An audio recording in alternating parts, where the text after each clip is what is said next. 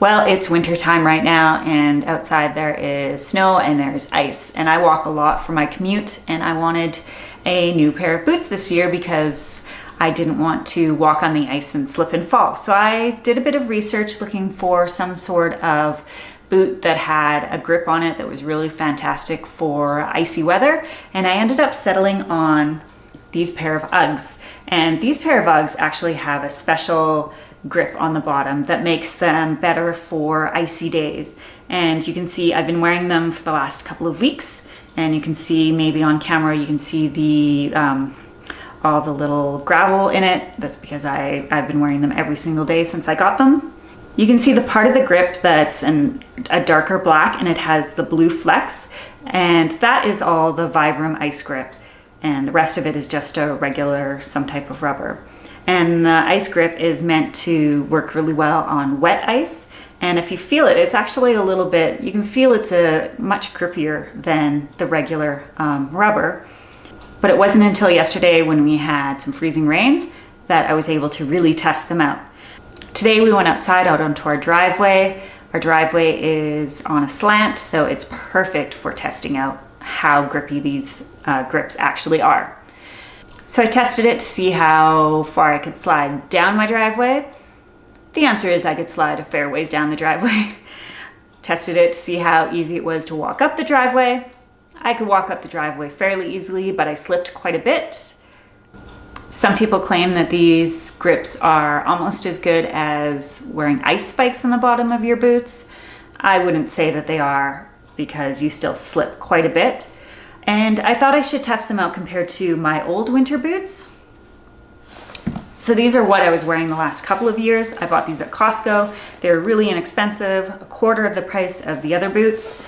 You can see the sole on the bottom is just your very typical winter boot. It, has some grip for walking in a bit of snow. It doesn't have anything special for ice. I tested it outside today too. Sometimes I would feel like it was actually better than the other boots, and then all of a sudden my leg would be flailing out. So I think in the end it's actually a lot worse because these are a lot more unpredictable. One moment you're walking along fine, and the next moment your leg is flying out from under you, and you definitely don't want that when you're walking on ice. So I'm probably not going to wear these older winter boots when it's icy outside. They're okay when it's snowy, but for ice they're really, really unpredictable, and you don't want that when you're walking on the ice. So I thought I should also compare it to a pair of the slide-on ice spikes, and I just picked these up, and they look like this when you buy them. I bought these at Costco. I think they were $10 or $15 for the pair. So really not very expensive. They're easy to carry around in your backpack when you're out and about. And I just put them onto a pair of summer shoes and went outside to test it out. Turns out with these, you can run, you can jump, you can do everything you want to do on the ice except for slide. So these are fantastic when it's really, really icy outside. Unfortunately, the downside with these is they're really hard to take on and off. I've worn them out to the transit center, and then I have to find somewhere to sit down and pull them off because you can't really wear them inside, because once you get onto tile, that's really slippery. When I was on the ice, you can see gouges in the ice, so it would do the same thing to the hardwood floor. The other downside is they're quite loud, so you can hear them actually biting into the ice. Once you get onto a sidewalk that maybe has been properly cleared, you hear this loud clackety clack, and everyone can hear you.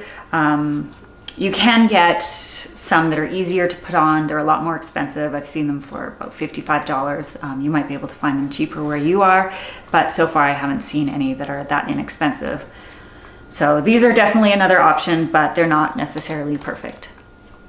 And in the end, none of them are perfect. The ones that I will be wearing a lot are my new Uggs, and that's because even though I did slip a fair amount, it was definitely a more predictable slip. I wasn't slipping as far as with my old boots, so I might slip a couple inches versus 6 inches, and that's a substantial difference. They're also really comfortable.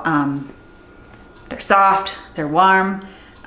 These ones are suede, but they're actually waterproof. Yesterday, because it was raining a bit and some of the snow that had already fallen was melting, I walked through some puddles, and they're still really clean.